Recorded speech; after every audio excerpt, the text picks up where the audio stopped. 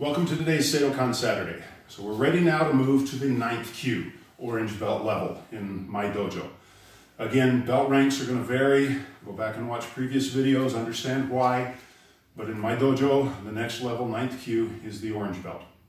The first technique we're going to do for the orange belt is the side thrust kick.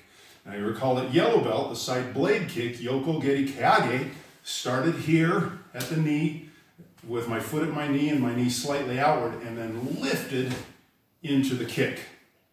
And it's performed with a snap at the extension point.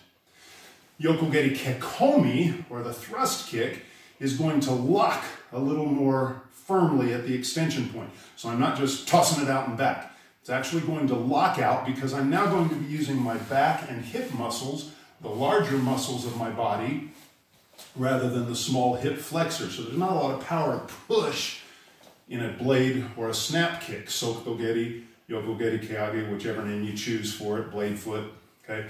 But the Yoko Geri Kekomi, with the thrusting, I'm using the back side of my body, my glute, my external obliques, my spinal erectors. So I'm using a lot more muscle here. Second point, always have my guard toward the kick.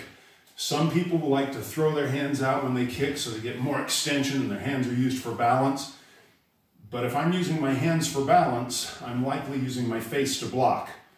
I prefer to use my hands in the guard. So I'm trying to stay as upright and motionless here as possible. When I kick, the bottom foot, as the kick extends into position 2, pivots. And that pivot is not an artificial, hey, I'm just going to lift and turn my foot. That pivot happens because the power of the hip and the extension of the kick pull my heel in the direction of the kick. Much like the snapping of the punch at the end, it adds a pop to the end of the kick as I lock it out. So position 1, we chamber. Position 2, we kick out and extend, hands stay on guard, return and step down. Same thing on the other side. So position 1, we lift. Position 2, we extend and the heel pulls out, come back, and in. The hands stay in the guard. Now, if I want to kick higher, you can lean a little further, but honestly, kicking much above the belt, anything below solar plexus is good. Anything that's getting above the navel, solar plexus or higher, maybe for sparring, for flexibility, for playing around, great. But for actual self-defense, your balance is going to be more compromised. Your kick is going to be more catchable. So I start them from the yoi position. We bring our hands to the guard at the side. 1, 2, 3, 4. Then to the other side. 1, 2, 3, 4. Then we put it into motion with our front stance, walking forward. When we do this, there's a quarter pivot as I chamber. Everything is aiming to the side. So I want my hands, my hip, my stance all to the side. Kick, step forward into your front stance. Hands switch as I lift my knee, turning my hip, kick, and forward. And we learn to then move.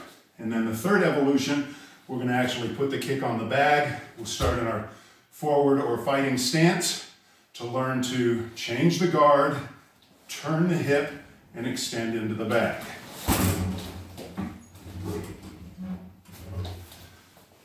Guard stays up. Now, if we want to get real picky, rather than just throw the kick and fall forward out of balance, I might even, as they progress, try to land from my kick into a fighting stance as if this is still my opponent. So I'm taking the same drill where we went sideways walking in Zenkutsudachi. I'm applying it as I kick the bag, bring my guard up, kick, land forward with my guard so that I still maintain body control and balance. Yoko Geri Kekomi, side thrusting kick for the yellow belt level. Now for the orange belt level, at yellow belt to get to orange.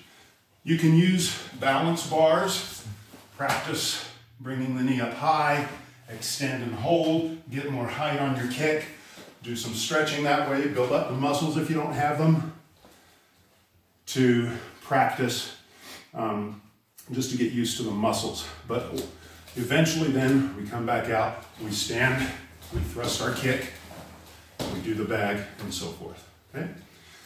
Hopefully that gives maybe a couple tips and pointers working on your side thrust or Yoko Geri Kekomi.